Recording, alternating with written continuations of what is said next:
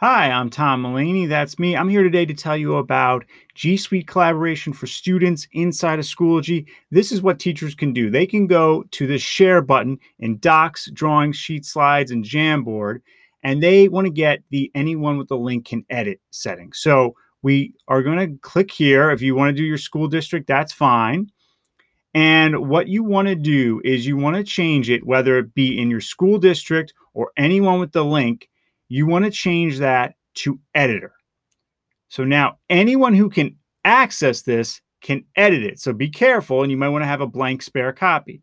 You click copy link, and then in Schoology right next door here, we go to add materials, we go to add assignment, and just give it a title. And then you'll want to link the assignment in the rich text editor here. So this would be the collaborative jam.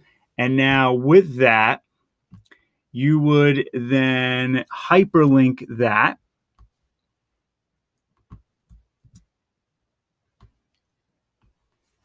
And it does this sign in with Google account. So I might just change that just to make it more explicit what it is. We hit attach.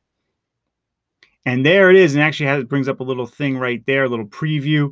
And now anyone who has this assignment can go in and edit it. The other thing you want to think about is this button right here, individually assigned. That's your differentiation. And that's where you choose the students to give this to. So you maybe don't want to give a jam to 30 kids, but maybe you want to give it to a group of 5. And so that way you get collaboration going on. Now remember, you can do that with docs, drawings, sheets, and slides as well, right? And so that's it. That's how we get G Suite student collaboration in Schoology. And we just hit create. If you have any questions about this, please comment below or tweet me at Tom E. Mulaney. Please like, share, and subscribe. Thank you so much for watching.